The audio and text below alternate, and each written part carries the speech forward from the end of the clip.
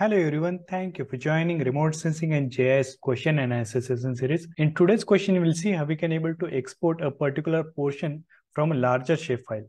Like suppose you are having this shapefile and you are interested to extract only some particular portion of this shapefile or any desired shape you want to export from this. So how we can able to do that? So like suppose first you need to select the feature that you want to export. Okay. So for the selection, there is a tool. This tool is there. So if you'll select this, you can able to see the select feature option is there.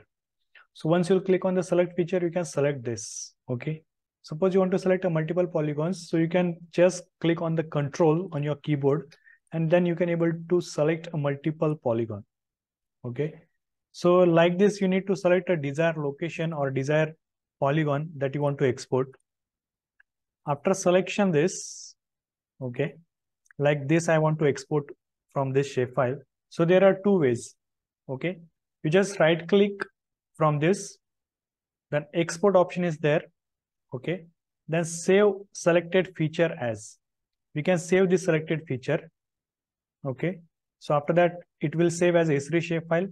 Then I need to provide a name where I want to save this. We'll save in the folder of clip shape. So here I will add text export and just click on the save. So here you can able to select a CRS, whatever the CRS is there. After that, you just need to click on the OK.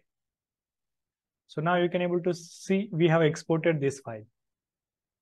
Okay. And the another way is that suppose you don't want this. Okay. Like suppose you want to show two files separately, this separately and this one is separately. So what you can able to do, we can clip this. Okay. So I will right click and zoom to layer option is there. Okay. So like suppose you want to export this portion. Okay. So you can click on the start editing, toggle editing. And after that, you can clip this portion. Cut feature option is there. Okay. Once you'll click on the cut feature, this portion will be cut. And we need to create a new shapefile to add that. Okay. So we can create a new shapefile layer, then create layer, new shapefile layer. After that, where you want to save this, we need to provide a location. Okay. So test export to I will do here. Then save. Then we need to select a geometry as a polygon. Then I'll add here as a district name because this is a district shapefile. Then add all values.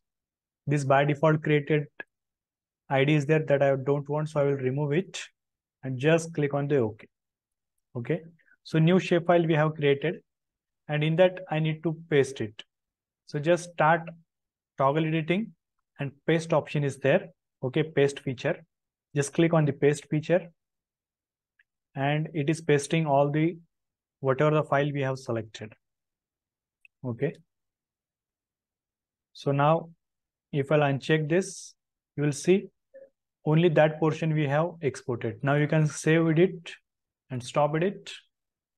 So this way very easily we can able to export a particular portion from a larger shapefile. Okay. Like suppose you are having a multiple shapefiles and desired location you want to export, you just need to select it and you can able to export this. So it is very easy. If you are having any doubts, you can ask me in the comment sections. Thank you.